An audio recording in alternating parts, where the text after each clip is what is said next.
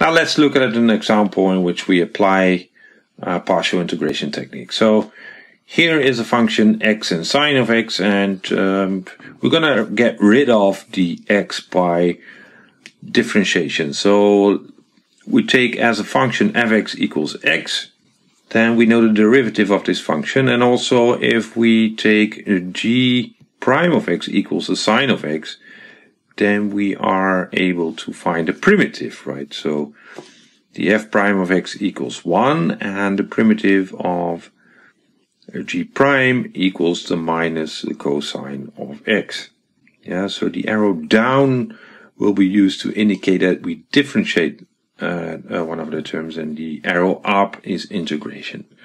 So we now use partial integration, so we get f times g equals x times minus the cosine of x minus the remainder, the remaining integral, where we differentiate f and take a primitive of g prime. So this is 1 times minus cosine x dx.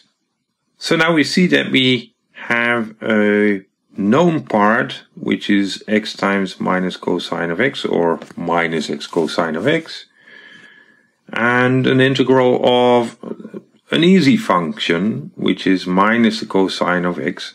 So this has as primitive minus sine of x plus a constant, right? So here we are again aware of the fact that we are looking at indefinite integrals, so we need to plug in at some moment our integration constant c.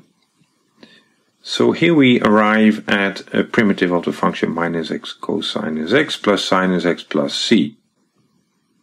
So let's check whether this is correct.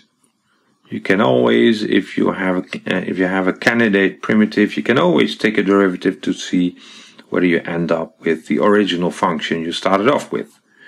So we take a derivative of minus x cosine x plus sine of x plus c.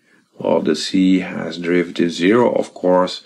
We use the product rule and to find minus cosine of x minus x times minus sine of x as a derivative of minus x times cosine of x, and the additional term sine of x has derivative cosine of x.